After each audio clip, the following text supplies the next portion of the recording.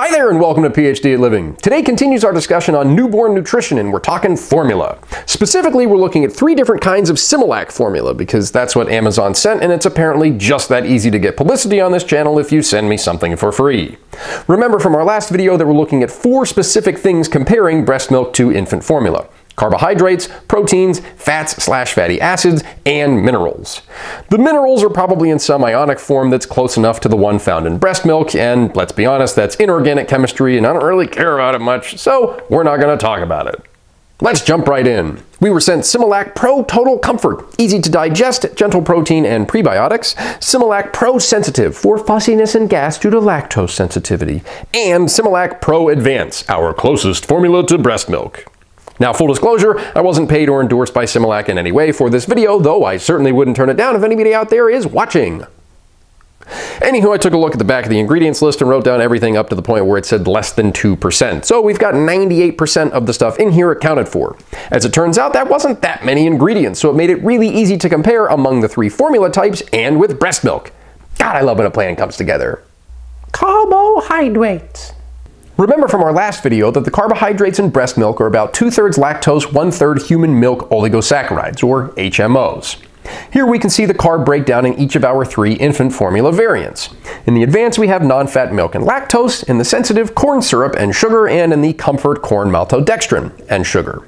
Because the Pro Advance is supposed to be closest to breast milk as possible, it makes sense that there's some milk product and lactose in here as our heavy carb constituents.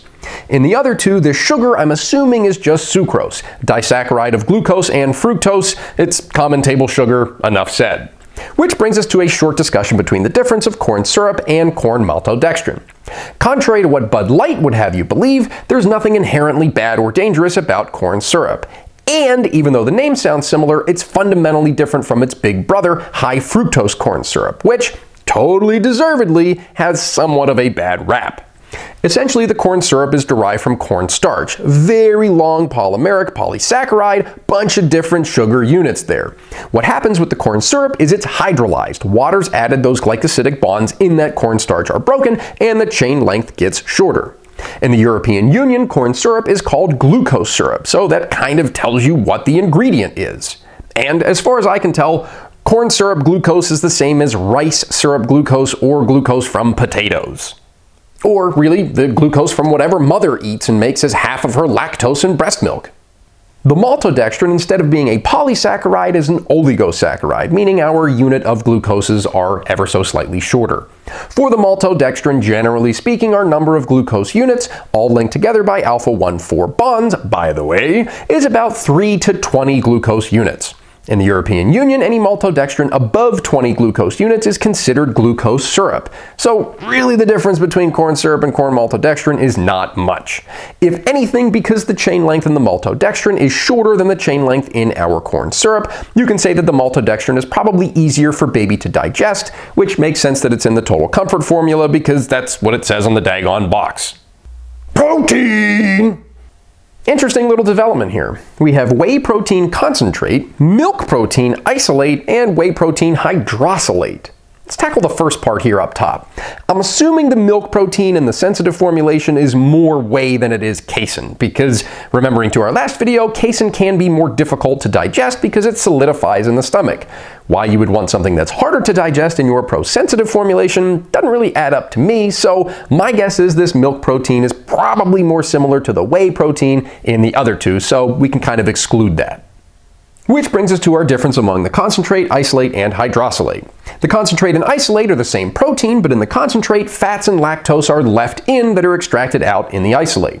This makes sense on both sides because the advance tries to be close to breast milk, so the lactose is going to be in there already. Why spend the time and energy taking it out? And in the isolate, we don't want the lactose in there because some babies might be somewhat intolerant to it, so having that pure protein in there, also kind of a good bet. The hydrosylate, on the other hand, totally different experience. That has protein that is hydrolyzed. Isn't it great that we have an analogy for this like 2 minutes ago? The concentrate and the isolate are much more like corn syrup, where the hydrosylate is much more like maltodextrin. Much like those carbohydrate glycosidic bonds are broken with water, each of the peptide bonds in the amino acids of the proteins in our hydrosylate can also be cleaved.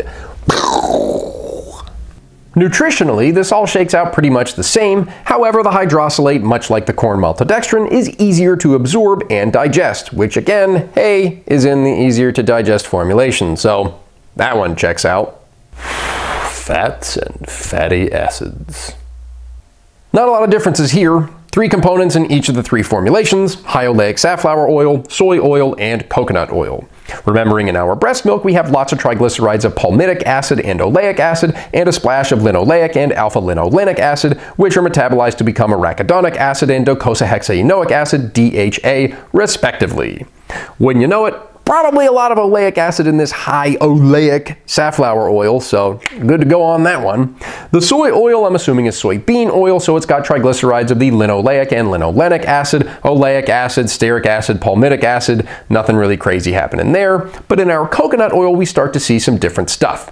We have a lot of saturated acids in our coconut oil, so no double bonds. Remembering our palmitic acid is 16 carbons, in our coconut oil we have a decent amount starting at 8. So at 8 carbons, caprylic acid, 10 decanoic acid, 12 lauric acid, 14 myristic acid, back to 16 our palmitic acid. And no, I didn't make all those up at this exact moment, okay? Why do we add in only 2 carbons? Well, it turns out that the body likes to cleave things for metabolic purposes in 2 carbon chunks, and that one was buried in the biochemistry part of my undergrad portion of the basement of my mind palace. So, might not be 100% accurate, but I like it. That was all an extremely long way of saying nutritionally and chemically, the oils in formula, not that different from the oils in breast milk. Notice anything conspicuously absent here? Maybe 2'-FL? As it turns out, the 2'-FL is in each of those formulations, but it's in that less than 2% of the ingredient list, so we didn't really cover it back here. That's okay though, because 2'-FL is not a huge constituent in breast milk anyway, so nothing to get concerned about. Finally, and only because I'm a masochist at drawing ridiculous structures, the yellow pigment lutein is added for eye development. Just look at this monster. Conjugated double bond system out the wazoo. No surprise this one's colored. Lutein is also a xanthophyll, which has nothing to do with anything except that's a really awesome name. Xanthophyll. Final big huge flashing disclaimer. I'm not a medical professional, I'm just some guy on YouTube. Please check out the sources of information in the description of these videos, read some peer-reviewed scientific literature, and make up your own mind. Remember folks, that's what a PhD at living is all about.